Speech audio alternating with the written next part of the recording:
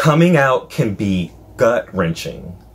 Before I came out, I thought if I say I'm gay, I will lose the people that I love the most.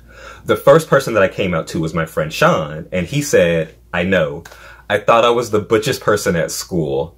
Coming out, saying the words, I'm gay, can sound impossible. But when you do come out, something magical happens. You can invite in joy, new friendships, and endless possibilities. I am so happy that I came out and that I'm able to live authentically. And I have so many friends in my support group that I can always call if I'm experiencing something negative. Happy National Coming Out Day, and I'm so excited about the journey that you are about to go on.